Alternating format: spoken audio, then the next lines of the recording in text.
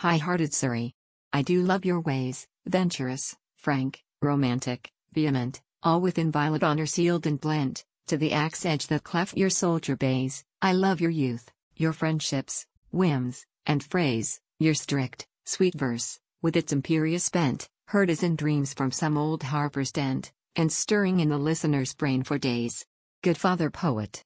If tonight there be at Framlingham none save the north wind's sighs, no guard but moonlight's crossed and trailing spears, smile yet upon the pilgrim named like me, close at your gates, whose fond and weary eyes saw not one other down 300 years.